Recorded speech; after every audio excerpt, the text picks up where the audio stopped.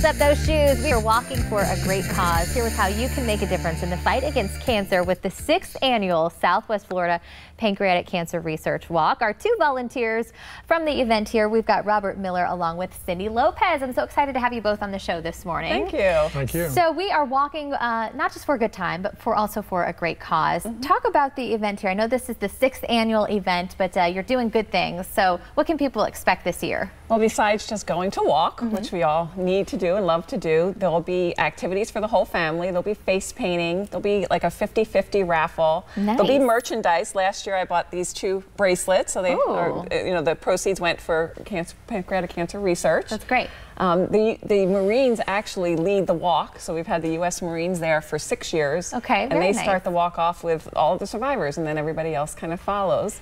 And there'll be some informational talks as well. Dr. Mark Bloomston, who is a world-renowned surgical oncologist, just moved here last August. Oh, wow. So he's a major person now backing up the pancreatic cause here in Southwest Florida. And this is also put on by the Les Garten Foundation, right? So who is Les Garten Foundation? It's an interesting story. Mark Les Garten was the chairman of Cablevision in New York, and he was very instrumental in taking a regional cable company and turning it into a multi-million-dollar operation.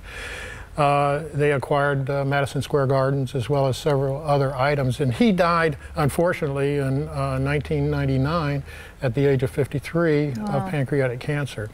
And an interesting point is the Les Garten Foundation was established in his honor, and Cablevision has taken over the responsibility of paying for all the administrative costs, which makes it possible for the organization to donate 100% of every contribution for pancreatic cancer research. Well, we've got about a little less than a minute here. Speaking to cancer, you know, we were talking about how everybody seems to be touched by it in some way, and this is an event that is close to your heart because you are both survivors as well, right? Correct. So what does it mean for the community to come out and support this and really be a part of this type of event? Well, pancreatic cancer, unfortunately, has the lowest survival rate of all cancers. And it has now come into the 3rd position as the 3rd killer. And it's now kills more people than breast cancer. So I don't know anybody out there that hasn't been touched by this in some way or another. We're just trying to help find a solution and a cure for this, and the only way they're going to do it is with research and contributions. Unfortunately, the cancer funds that are available from the government, only 2% go to pancreatic cancer, and it's just not enough. And how long have both of you been cancer-free now?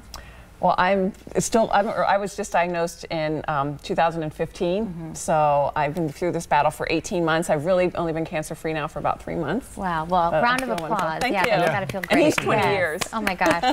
Well, again, you can see we know how important these events are, and I know that support, you know, when you were going through that means everything. So again, come out, join us at the walk. It's going to be February 18th. You can get that information on our website. We hope to see you guys out there. Thank you both so much. So great to have you on the show. Thank you. Appreciate if you want more Thank information, head online to our website. That's going to be fox4morningblend.com. So they are looking at a hometown trio actually looking to help you with your mortgage. We've got lots of good stuff coming up. We take a look at D&V Home Mortgage and what sets them apart. That's after the break.